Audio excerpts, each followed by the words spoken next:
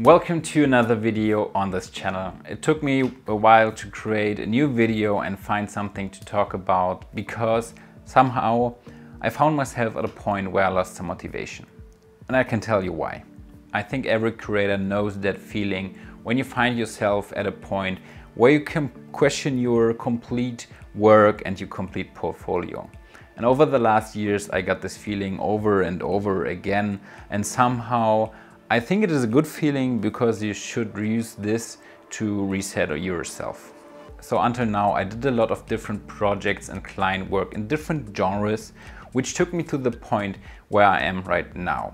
Having good clients who come back because they appreciate my work and want to work with me together. But doing jobs from all different genres brings you to a problem where to put all that different work and how, in your portfolio. How you structure and post all this stuff on your social media, on your website, and what to focus on in the future, what kind of videos and photos you want to focus on, what clients you look for in the future. I deal with all these questions over the last weeks and finally come to a point where I think I know what to focus on and how. That's why I also deleted nearly all my content on Instagram, created a new account for all my client work, and made a plan of how I want to present myself on social media.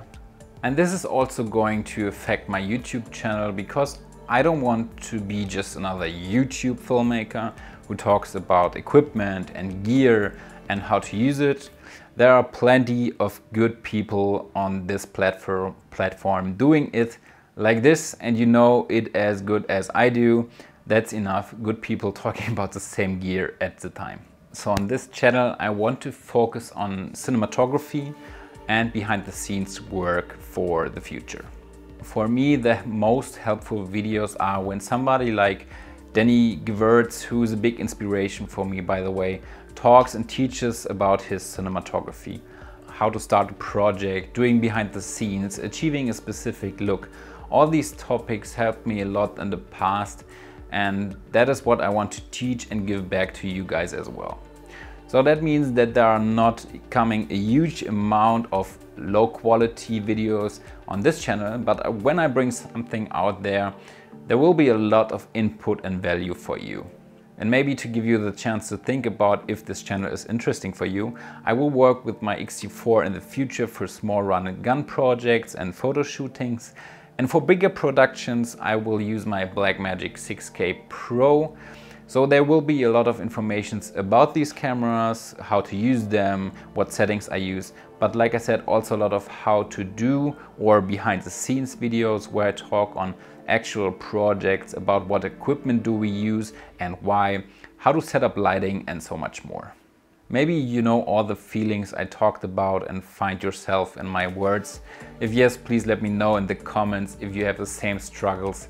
And now let's start with the value content of this video, where I want to talk about how to do Moody portraits and what tricks I use to create these non-standard portrait stuff.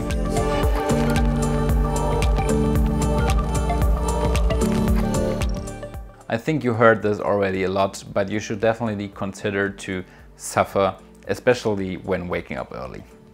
But when you're planning to shoot outside, the sunrise and the sunset gives you the best and softest light to create stunning portrait shots.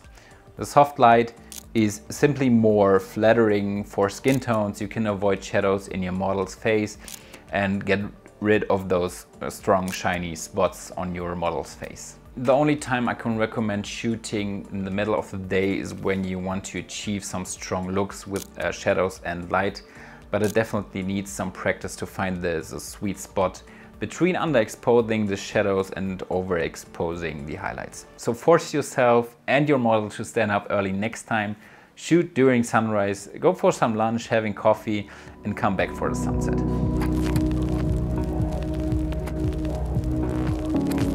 When you want to create a series of photos about the one shooting you're going to do, try to focus also on different things. Look out for the detailed shots of the surrounding, give the model some props to play with, or just do some empty shots of the location or landscape you're shooting in. Because if you create some kind of gallery with these shots, the viewer gets a better idea of the story you're trying to tell with your photography.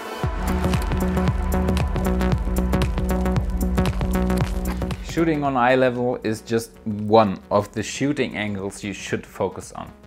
Try out some special things next time, putting something of the surrounding in the foreground of your picture. Go from wide shots to close-ups, put your model on an elevated level and shoot against the sky.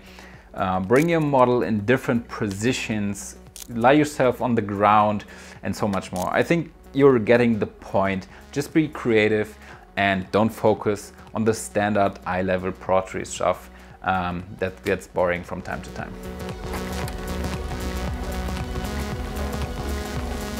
I know a lot of people are trying to tell you how to take portraits and teach you the general rules, how a picture is pleasing to the eye of the viewer. But I think when you want to stand out from all the photographers out there, you have to go your own ways and also do something wrong. So nothing is wrong, by the way. Photography is art and art is a personal taste. So just do what you like. But what do I mean with go for the wrong? A lot of time I'm ignoring, for example, the rule of thirds, and I just compose the picture how I like it in that moment. Another example is, instead of setting the focus on the model, you can try focusing on your background to give it some artistic style. And with that, we are also talking about telling a story again. So when the background is blurry all the time, the viewer don't get an idea where the story you're trying to tell with your photos takes place. Some other examples of going for the wrong is adding grain, which I love, but a lot of photographers try to avoid grain and get just sharp and clean images. But when you want to achieve a moody and kind of dirty look, add a lot of grain. The Fuji cameras already have a setting to add some grain to your JPEGs, which already looks pretty good.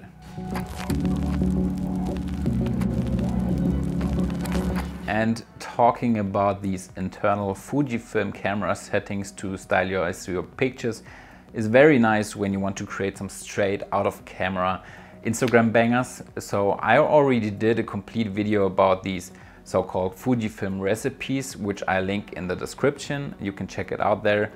But you can check these recipes out on fujixweekly.com. And my favorites are definitely the Portra 400 and Kodachrome looks. And that's it, friends. My tips and tricks to create these moody looking portrait stills. Let me know if you find these tips helpful, and always keep striving. Hopefully see you in the next video. Goodbye and auf Wiedersehen.